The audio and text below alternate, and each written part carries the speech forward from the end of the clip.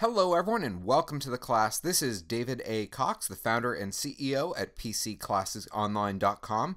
This is the first in a series of tutorial videos that we are creating for Android users. Of course, you'll find all of our classes available on our website at PCClassesOnline.com. If by chance you've never heard of us, we are a completely free public service. We have members in over 165 countries, and there is no hidden fee of any kind. We really are a free service. Today we're going to be going over the latest Android operating system known as KitKat. It's a very clean operating system. In this case here, we have a Samsung Galaxy S5, which if you're in the market for an Android smartphone, there is no better. It's a wonderful little phone, and to call it little is pretty much the understatement of the year. It's got a giant display, beautiful, incredibly powerful camera, and a lot of features that I think you're going to enjoy.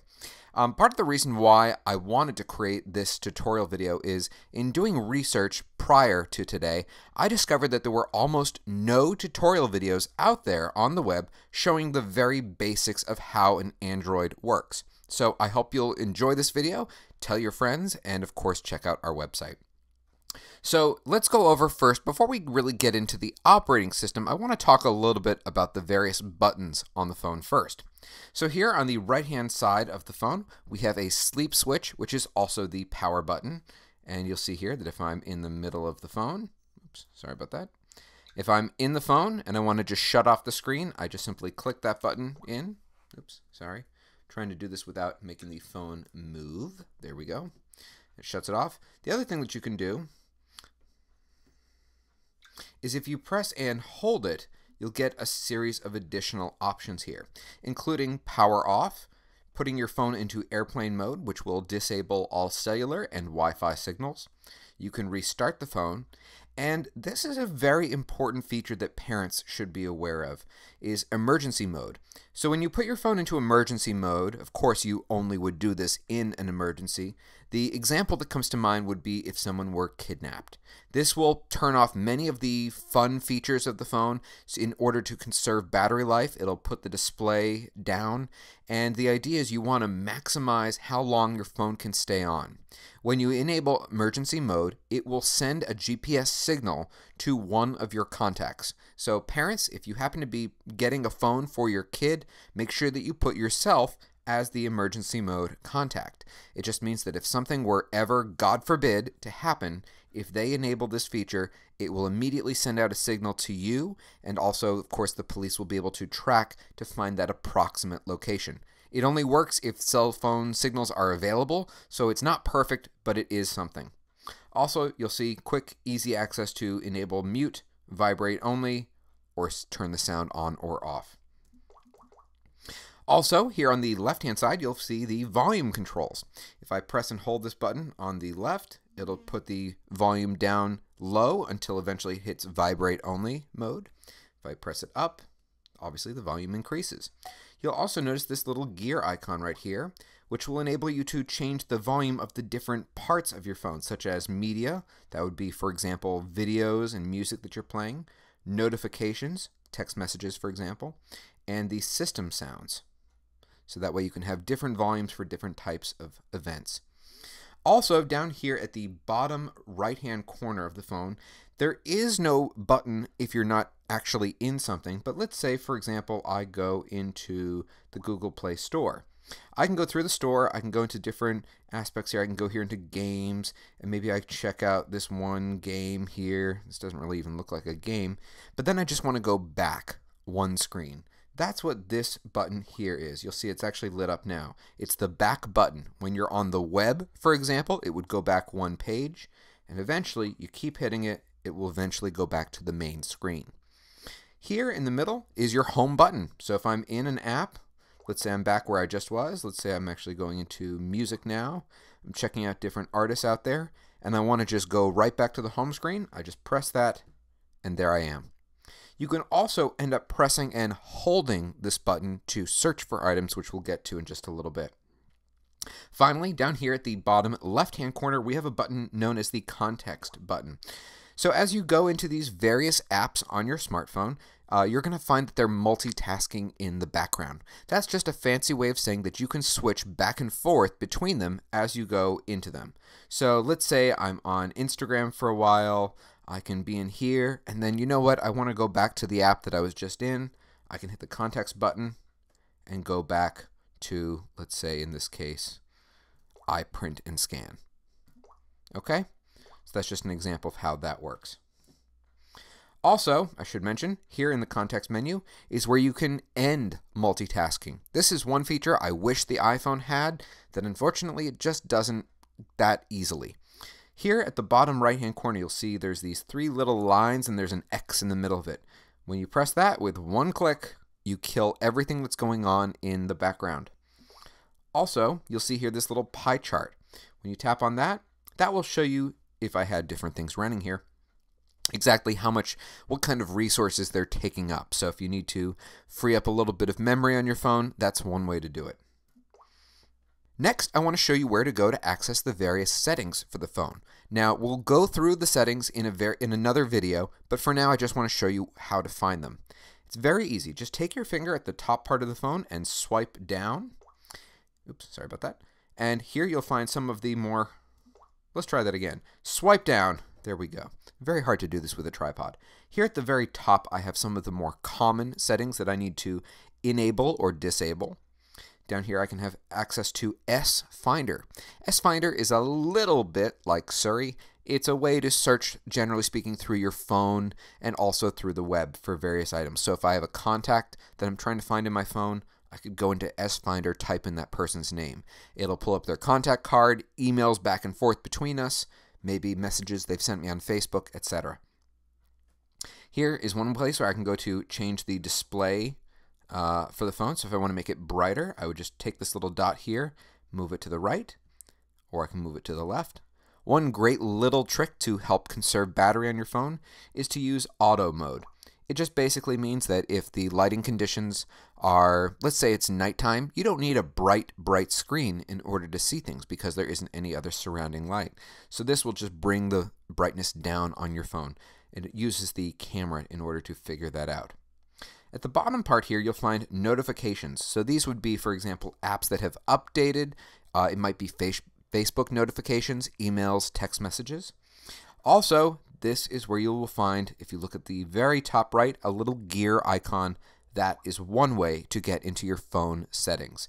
Again, we will go over the various settings here in a future video, so make sure you either subscribe to our YouTube channel or you can join our website. It is free, pcclassesonline.com. When you're done with that, I want to show you how to navigate the phone in general. Now here on mine, you'll see that we have the weather up top. This is one example of what is referred to as a widget. A widget is a little bit like an app, but it's constantly running in the background. This is one that is, of course, recommended. I think it's helpful as far as when you wake up in the morning, you want to know how do you need to dress. Also below, you'll see we have access to Google. Now this comes pre-installed on the Samsung Galaxy S5, and one of the really cool features is you can actually talk to it. So if I say the words OK, followed by the word Google, it is going to listen to me, and I can just tell it what I want to search for on the web. For example, let's give it a shot. OK Google, Provincetown, Massachusetts.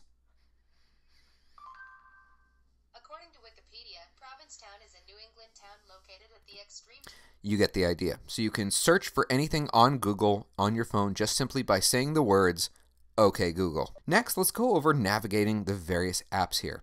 Now, first of all, you'll see here that we can swipe on the screen and you have multiple pages that you can set up where you can access your apps. And what's nice is that once you reach the end, it'll just go back to page 1. Now you can customize these screens however you like, and it's very, very easy to do so. So let's say, for example, I don't really care about having maybe Instagram here on my main screen. One of the ways that I can modify it is just by simply pressing and holding on the app. When I do that, if you look at the top of my screen, I can remove it, or I can create a folder where I could also put in other apps. So if I want to remove it, I'm just going to drag it right up there to that trash can. Please be aware that removing an app and uninstalling an app are two different things, and I will show you how to do both. So now, as I go through here, maybe I want to add a little bit more content to this screen. This would be a great example where I might want to throw in a widget. To do that, just press in any blank space here, and you'll see that I get these options at the very bottom. I can get direct access to change the wallpaper on my phone. I can add widgets, or I can edit the home screen settings. For now, let's just go into widgets. So here are examples of some of them. The clock, which you just saw, calendar, active applications. It can show me how many are running. Different Chrome pages that I have loaded, my alarm settings. So if you constantly have to set an alarm so that you wake up in the morning, you can tap on that, press and hold rather, and you can drag it onto wherever you want it to go. So now it's going to take me into the alarms, and I'd have to create an alarm. So let's say I want to tell it to wake me up at 6 a.m., hit save, and there is where it will stay. However, I don't wake up at 6 a.m., so I'm going to remove that. Okay, now let's say I want to add or move around apps. Okay, let's go back here to this page. Let's say I want to move around these apps. Generally speaking, the way you do it is you just press and hold on them, and you can move them into whatever position you want. You'll notice that as I do this, it shifts them around in order to make room, and that's how you do that. Also, you can create a folder filled with apps. So let's go into my actual apps folder. This, where you see apps at the bottom right, is where everything lives. So here, just like on the main screen, I can swipe through and see my various apps. When I reach the end, it just goes right back to the beginning. So you can swipe through here for eternity. Now let's say I've got a few different apps here that seem to be in the same type of category. I've got iHeartRadio, Shazam, Pandora, and SoundCloud. Those are all music apps. If you want to create a folder for any of these, it's as easy as tapping on these three little dots that you see at the top right of the screen, and you can create a folder. At which point you can type in the name of it, so I'll call it music. Okay. And now, once I press the little plus symbol, I'm going to check which apps I want to send now into that folder. So I'll send Shazam, iHeartRadio, Pandora, and SoundCloud.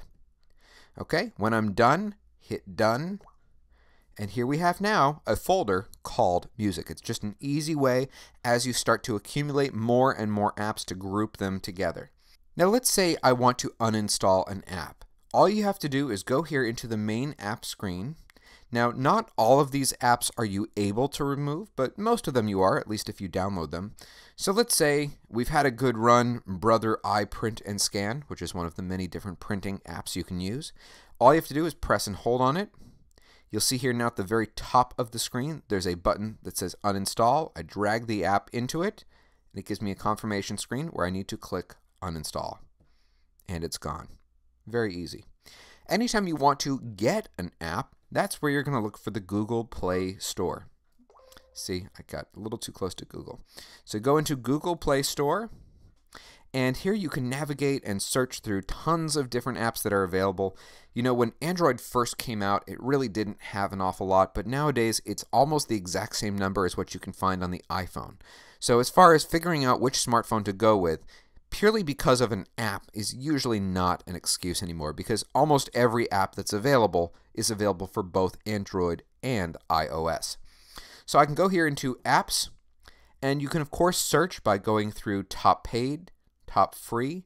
Frankly, in my opinion, most of the best apps out there are free.